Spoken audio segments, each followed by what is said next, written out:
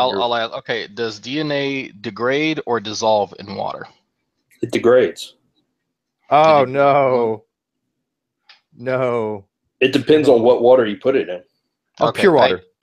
So good point. Good point. We should have said and that's something that you know that's going to be quote mine. You know, it's going to be a video. That's what I'll say right now. So you know what? It's kind of like when you go on trial and you're a lawyer. Make sure you don't ask a question that you don't know. The problem, Lance, is that's fine. But this is good because he actually qualified what type of water in pure water with no nucleases. And that's something that we've been discussing. Something it's very simple is that we have a guy in our community who, I'm trying to think of a nice way to describe him.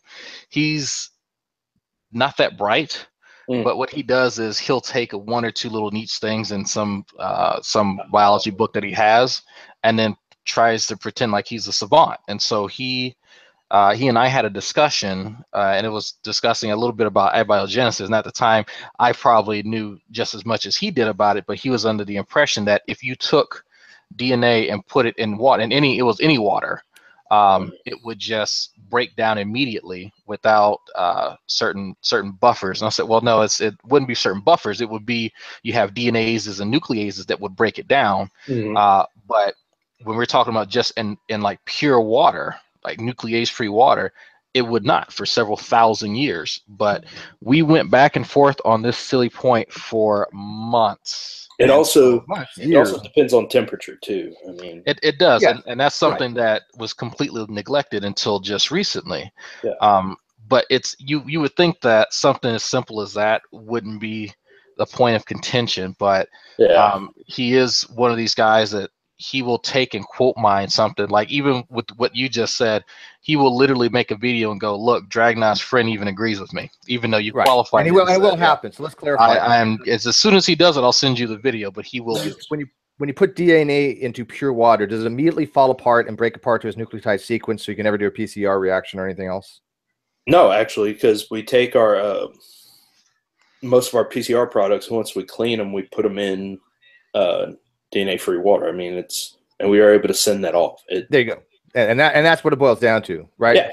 Yeah. So DNA will dissolve in water because you're just putting in a solution. I mean, dissolve in a solution. But his argument was, and let's get for clarification, because after he quote mines you, which is fine. I don't mind that because it actually shows the dishonesty and lack of integrity. People on the other side of the great debate community, who we call the clown car posse, this is what they do. But we know for a fact that if you take DNA and just stick it into water, it's going to be a very, very, very long time before you have any kind of spontaneous breaking of any kind of bonds. In fact, the sugar phosphate bond literally is like 10 to the 33 power or something years for half-life. So it's a very, very, very long time. And his idea was that you put the DNA in water and all of a sudden the nucleotides start falling apart. No. That's what he was saying. So when we say degrade in water, we mean that it falls apart like tissue paper. We know that DNA will degrade in water over a period of time, so that is true. But if you have a denucleased water, and people don't know in the audience, denucleased means it doesn't have any enzymes to break down DNA, and so you have to have some reason to break down the DNA, right? You have to have something that's actually going to break it apart, either the nucleases or, like you said, high temperatures. You have high activity in the water, may cause some spontaneous breaking, right? But it's not going to fall apart like tissue paper. No, I mean, and here's the thing is that what people really need to recognize that DNA, it's very fragile. So if you take the tube with the DNA in it and you throw it around, it's going to cause some shearing of the DNA. Even freezing and thawing will cause shearing of the DNA. So you want to minimize your mechanical vibrations and your huge temperature variance. Yeah.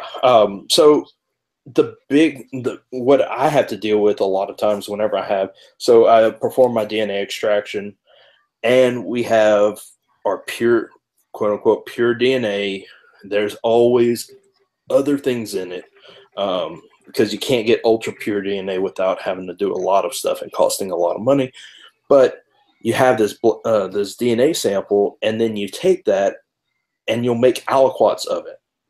So you have the same thing in smaller amounts so that you're not sacrificing that whole tube every time you have to pull it out and thaw it out to make your PCR reaction. because that's where you have a lot of shearing of the DNA is in that freeze-thaw cycle. Sure, and it's funny. It's Annabelle's live feed going. Ronnie will quote mine this without quote mine using this the first question and the answer and leave out the details. Well, and I that's guarantee what I'm counting on. Yeah, I'm counting on it as well. So this is a prediction. If he watches this, that look, and he's just going to have like it degrades. Rather than here's the thing. No, I'm just kidding. You know what? It is how the question's worded. And that's why I was going to ask the question a little more specifically, so we didn't have this problem. Yes, DNA will degrade in water over a long period of time. Yep. Okay, so that is very true. But Ronnie wasn't asking that question. He was literally saying that if you stick DNA in water, it's going to degrade instantly. It's going to disintegrate. It's going to break apart into its constituent parts. He didn't know the word monomer at the time, even though he claims to be a biochemist expert. But he didn't know what a monomer is. I'm gonna let Lance. There's a debate between Steve and this guy. I'm gonna let you listen to a little bit of what he had to offer during this debate. Okay. Just a sample. Wait a minute. How drunk is Lance right now? Sober as a priest. Oh God, it's gonna hurt then. Yeah, just take your time and listen. Let me know. You got any scotch or something? You might want to like. Just saying, it hurts. So, mind you, the name of the debate is what best accounts for the systems in nature, evolution or intelligent design. If that gives you an idea of kind of where his mind is at. So just take a listen. And this is on General Han Solo's channel. So if anybody hasn't seen the debate yet, I can link it later. But yeah. Oops. Hold on. Gotta change my input. Default device. There we go. Talking about scientific models is because there are some misunderstandings that people have about the scientific nature or the nature of science.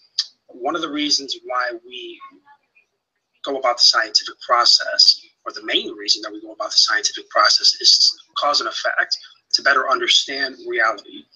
And evolutionary theory with intelligent design, I think that we're going to quickly see that evolutionary theory, as in applying the mechanisms of evolution to try to account for this diversity of life, falls short. Intelligent design is the only explanation that we have based on the available data that can actually account through a measurement of causality for the systems that we're seeing inside of nature. There's a little bit more that I wanted to say here, but I'm going to... That's a little bit more than he wanted to say. He's talked for 2 minutes. Save time for this debate, so you can go ahead and respond. Steve. That was his entire presentation. He had 15 minutes to do a presentation. That was pretty much his entire presentation. And by the way, if he smacks his lips one more time, somebody go smack the shit out of him. I'm swear to God, it's so annoying listening to him smack his lips every 3 seconds. So, as someone who's not a part of this community, what did you gain from what you just heard? Not a damn thing. Okay. I was just curious. Yeah. Yeah. As soon as it's just nonsense, isn't it? As soon as someone starts saying, "Oh well, intelligent design this," I just zone out because there's no argument. We were asking him for the model. First of all, he didn't understand. Okay, I gave him the forum for the debate. He could pick the channel, the moderator, the topic. He picked all of it, right? I wanted to give him every concession. When I whipped his ass, I wanted him to know that he got beat pretty bad, and he is #bitch made. Let me tell you, he got his ass handed to him, but. He actually came up with this idea that somehow a model is cause and effect. Cause and effect is the model to him for intelligent design. I don't even know where to begin to explain to people how just idiotically stupid that really is. Yeah. And then he said, I didn't present a model. When I did, I presented, actually general relativity, and I presented some mental and inheritance things as a model to have predictive properties. To him, that's not a model because he doesn't understand a model is an explanation, right? Yeah, I'm sorry. I pulled up the YouTube to see the comments and all that. Well, there's a couple trolls on there. I think I've been hearing that it's actually Ronnie on a sock account. I don't know if that's true or not.